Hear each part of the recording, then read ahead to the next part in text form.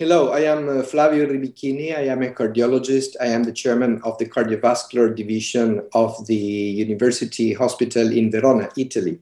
I will briefly share with you our experience with renal denervation performed in a population at high risk, mainly having chronic kidney disease that has recently been published in the Journal of Nephrology.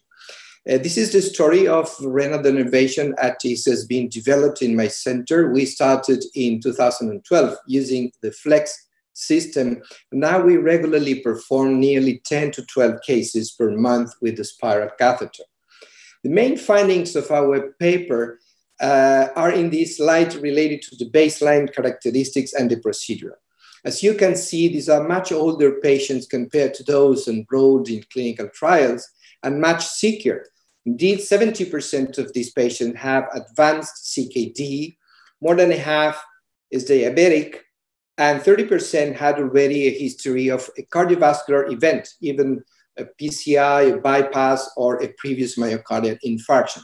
And all these patients had resistant hypertension, indeed not controlled, as you can see in this blood pressure measurement, despite the use of a mean of 5.4 different drugs.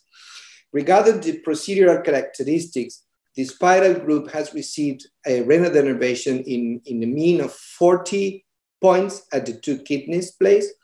The mean contrast volume is much lower than that published in clinical trials. It's below 60 millimeters of mercury, and we had not assisted to important periprocedural complications. Regarding efficacy, as you can see, measuring both the ambulatory 24-hour blood pressure or the office blood pressure changed, these values are very similar to those observed in the reported trials, in particular in the complex population included in the Global Simplicity Registry. So it's very rewarding to see that the same observations that we have read in the population, in the publications, it's observed in our experience. And a very important issue is related to safety. As I said, we have not assisted to important vascular problems, but even more important when we analyze a population with chronic kidney disease is the renal function after 1 year that, as you can see, remains totally unchanged. So this is what I wanted to share with you in relation to our real-life experience performed in Verona.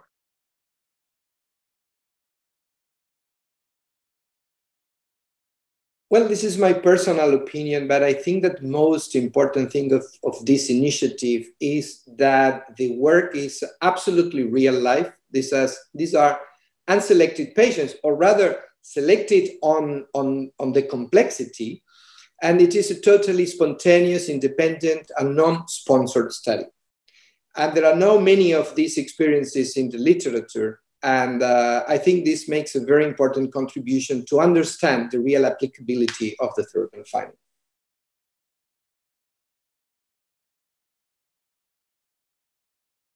Well, certainly an interventionalist is not happy to treat a patient with advanced CKD because you are always concerned about the possibility of further worsening his kidney function with the important implications that this may have at the long term.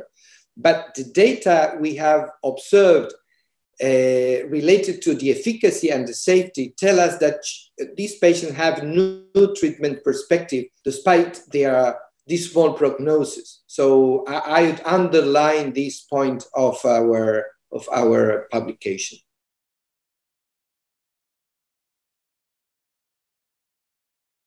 Well, safety has never been an issue with renal denervation. Indeed, even in the negative results of the hypertension 3 trials, the safety endpoint was achieved. But of course, it's always something that has to be monitored. And in our experience, even in patients with impaired renal function, this is not an issue. So if it is safe in such a complex and high-risk population, you can gather that it might be even safer in patients that just have high blood pressure.